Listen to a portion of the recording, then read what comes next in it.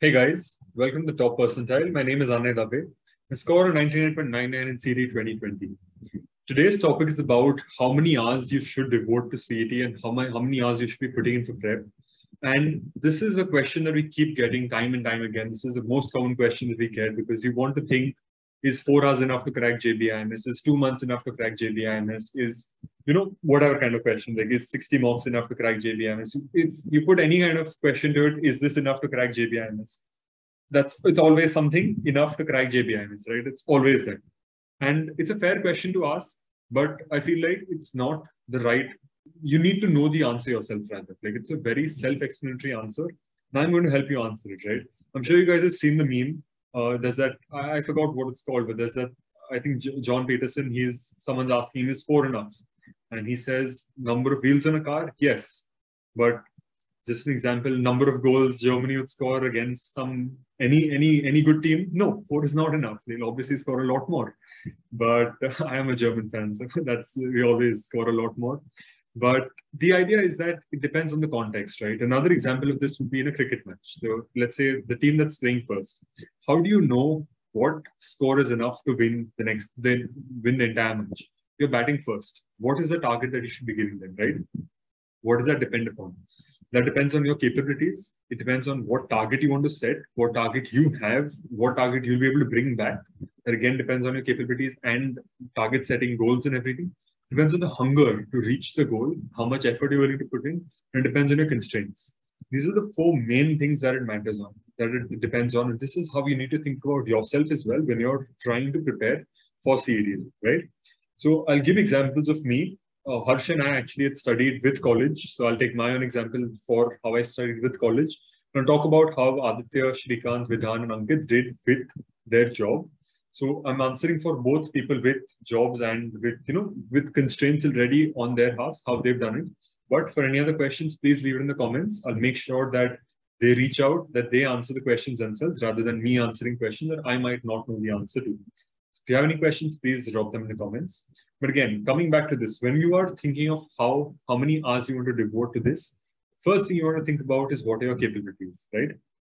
What is your capability would be how many hours you're able to dedicate at a stretch without getting distracted from things.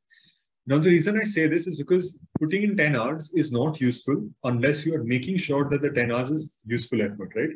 If I put in 10 hours, but I focus only for 2 hours, then I might as well put 2 hours and waste those 8 hours doing something else, or maybe I'll do something else in those 8 hours, which is more productive.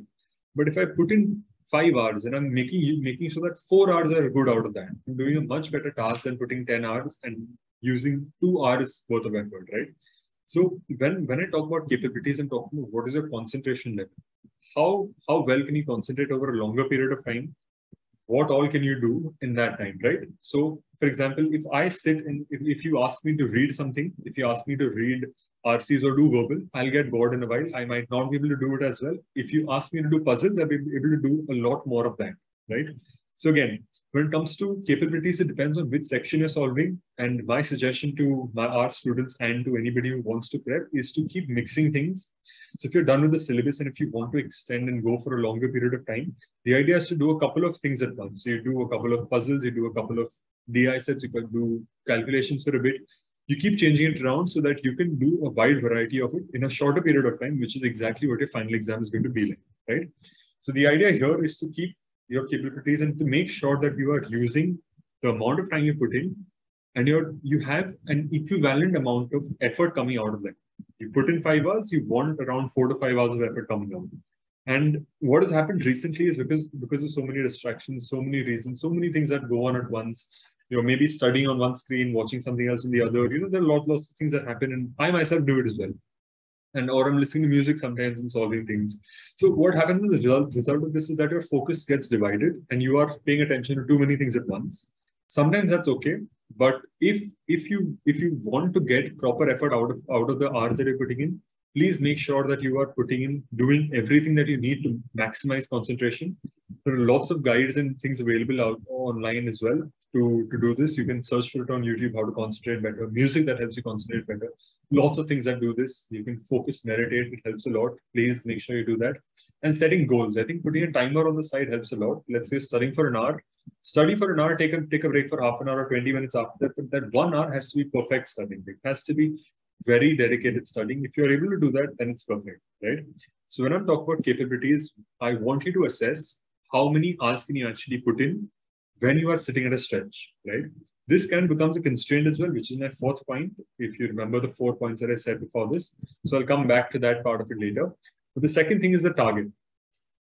Couple of people have reached out to me saying that I want to target only XYZ at college, and which is not JBIMS. But to them, the first thing that I like, if someone says that to me, I always think, yeah, JBIMS aim karo. Ye kya hi fayda hai kisi aur ko aim karke. If you're not aiming for JBIMS, like people aim for JBIMS, then they might get, if the day doesn't go well, then they'll get SIDNIM. But if you aim for SIDNIM, then you might not get SIDNIM and might get something lower than that, right? That's aiming. You always aim for the stars, right? You always aim for the moon. Sorry, again, cliche, but you aim for the moon, you'll fall in the stars, whatever the quote is. But the idea is that you want to aim for as high as you can, because if you do that, you put in the effort, you'll be able to gain a lot more from that than what you would otherwise. So your target has to be set accordingly. If I target, let's say, JBIMS, the amount of work that I put in, the dedication I'll have to it will be a lot more. And again, for motivation, we've started wearing this shirt only so that you can see how proud we are to wear it, because we wear it in literally each and every video. But we do this only because we want you to know that we are proud of being here and that it matters. It makes a difference once we're here. We know how the industry views us, how people look at us once we're here. And that's what target setting is. If you have the target to go into JBIMS, the dedication need is a lot different from what it would be if you're targeting something else, right? So keep that in mind. This is the second aspect of what you need to keep in mind when thinking of how many hours you need. First was capabilities, how much you can concentrate. Second was what is your target. Third is your hunger for the target. A lot of people say they want to go into JBIMS, but then they don't put the effort required, right? I might say I want to score in a cricket match. I might say I want to score 180. T20 mein mujhe 180 score karna hai. But then main karta hi nahi aisa kuch. I don't have the hunger. There's no fire in my belly to do that. If I don't have such a thing, I'm not going to play well. I'm not going to do anything. I'll just put a random statement out there and I'll say that ye karna hai. There is no fighting spirit. There's nothing that I'm doing. And that is where people go wrong. That's why target is different and hunger to achieve the target is different. Target is one thing. I might aim for IIM Calcutta. I might aim for ABC. But if I'm putting in efforts only to reach, let's say, Chetna or something, or any other college or Sydney or any college for that matter, I'm not saying that bad colleges, but any college that is lower than IIM Calcutta, then I'm not doing good to my target, right? So I need to keep in mind that my hunger has to be in line with the target setting that I'm doing. That's my point. First point, capabilities. Second, target. Third, hunger. Fourth point is your constraints. This is the easiest to do, to be honest. This is where experience will matter. So constraints would be sleep, college, jobs, or if you have any family work, etc. If you're running a business on the side, you're doing all of that. If you're maybe studying courses or doing finance, marketing from now itself, all of that you need to do. These are constraints that you can't control, right? You can't control how many hours, you can control how many hours you sleep, but to be a healthy adult, it should be 6 to 8 hours. And that's what I recommend. I mean, that kind of makes sense to put in that many hours of sleep. If you're reducing it, just make sure that the long-term health benefits are health effects or the downsides of it are not as bad. So just keep that in mind that, you are risking a good part of your life for that. So just make sure that if you're doing it for a couple of months, it's fine, but go back to 6 to 8 hours later. But jobs, the homework that you'll be doing or the family work that you have, these are things that these are constraints that you have to work with, right? This is something that you have to do. I personally used to overcome this by studying in college. I used to study immediately after college. I used to pick assignments or pick teams where I used to work where work used to be divided much better. I used to work with people who I used to like. So I ended up dividing work better. We were understanding of each other's goals and we used to divide things better. We used to pick topics that we could better do in a shorter period of time. Not that we picked easy topics. It was just that we understood the topics better. So we used to pick those. But likewise, when it comes to doing jobs, there are efficient ways of doing work. And that's the idea. You want to efficiently do this. And I would suggest, I'll in fact tell Aditya, Ankit, or Vidhan or Shreekanth to make a video on this, because they will actually be able to help you how they manage efficiently. I think Aditya will be great to answer this, because he was working in ZS. Before he joined this, he was a consultant after his engineering. So he'll be able to answer how he's managed work hours better during that time. But the idea here is that you have a limited amount of time. you can control what you do in the other part of it. Are you spending 2 hours on Instagram? Are you spending time on YouTube? See, watching this content is still fine. This is still useful to you. It's helping you develop a better mindset. It's all good. But apart from this, are you watching Stranger Things ka naya season on Netflix? Are you watching the India-England test match that's going on? Baki kya chalu hai? Like Wimbledon dekh rahe ho, kya kar rahe ho? Everything, all that matters a lot more, right? Because you have a limited time in the day. What are the things that you're giving up? And I'm not saying that please work all the time. A work-life balance is very important.